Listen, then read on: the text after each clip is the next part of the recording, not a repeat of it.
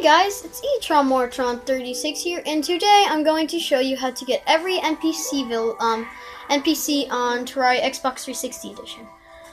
There's this open spot on here for some reason. I think it might be glitched, but I did get an achievement that said you got all the NPC villagers.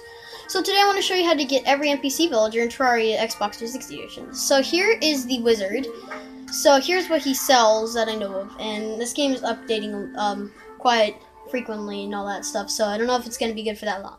So how you get him is you have to defeat the wall of flesh and get hard mode. He'll be somewhere in a cave.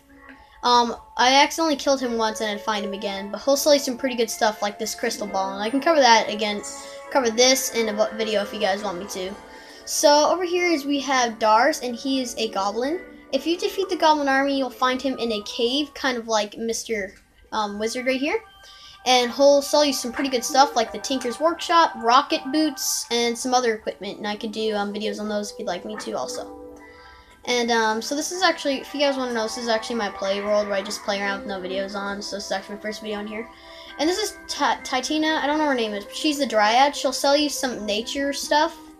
And all this stuff they're selling is in hardcore mode, so there might be not as much on normal mode you're playing on.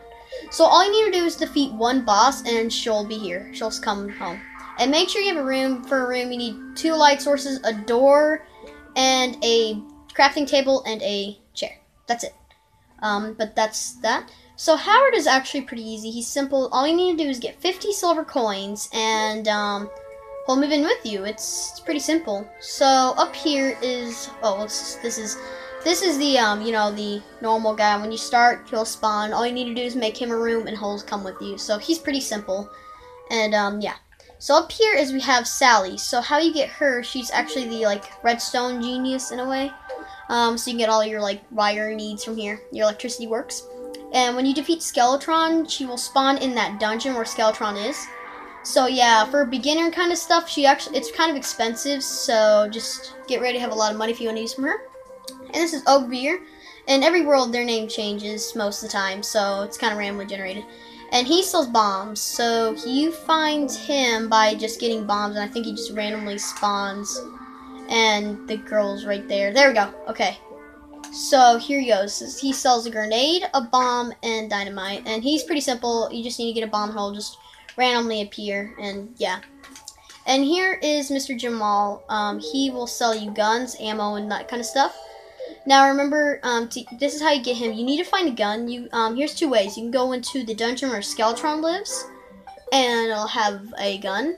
So that's a way to get him if you want. Or you can do an easier way, going into the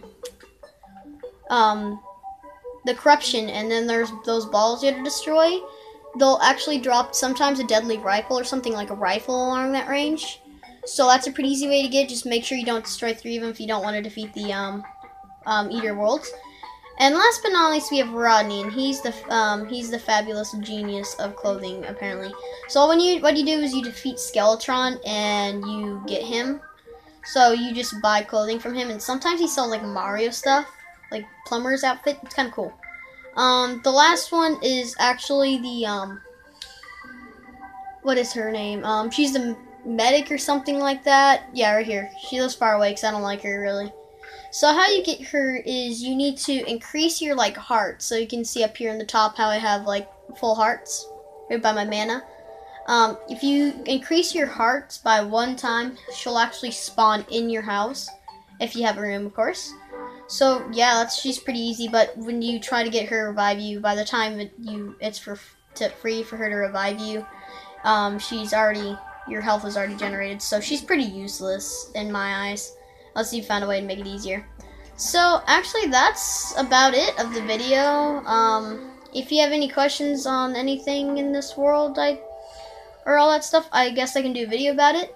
But thanks for watching my first Terraria how-to video. So thanks guys, and see ya.